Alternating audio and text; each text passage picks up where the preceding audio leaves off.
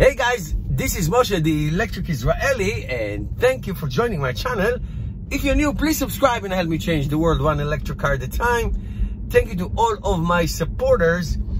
And as you know, the Tesla Autopilot features is like such a revolutionary thing, and it's such a great features, and it makes the car riding safer and much more pleasant.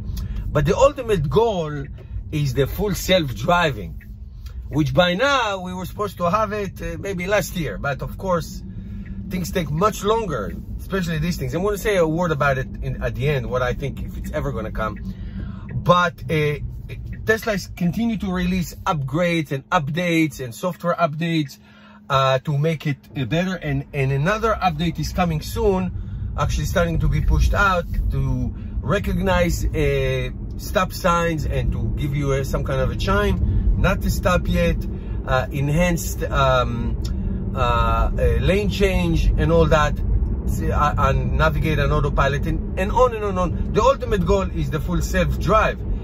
And I got a question from one of my followers, really great question. It's like, what if the full self-driving never comes for whatever reason? Will it lead to a class lawsuit?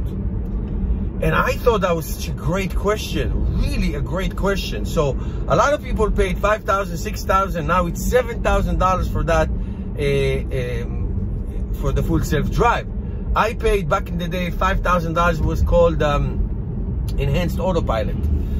That was the top feature, because the full self-drive was on and off. Now it's on again. So what I'm trying to say, the question is, what if, and I'm not talking about government, I'm talking about technology. What if full self-drive is not possible? What is Tesla to do?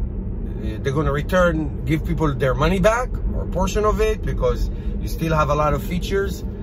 Are people going to say, okay, well, I paid for that and I was counting on that, and I'm going to sue Tesla?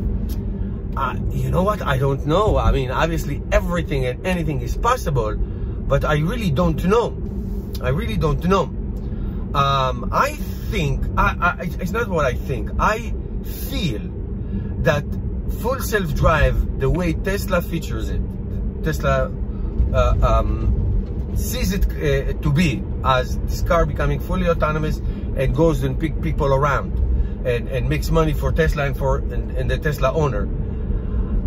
I don't want to say I don't see it coming, I don't see it's possible. I said it's not even close. And I hope I'm wrong. I just don't see it. I drive so much. I drive thousands and thousands of miles, long trips, you name it. And it's hard for me to envision it, especially in parking lots, especially in construction zones, especially in four-way stop signs. You know that, the guy tell you, okay, you go, no, you go, you go. I'm not saying it's not possible, I'm not. But what I'm saying, it is so difficult to have full self-drive. Now, I can see the car does everything by itself with a driver inside monitoring the situation and getting ready to react. That I can see. That's happening right now. I mean, most of the time when I'm on the highway, I let this car drive itself.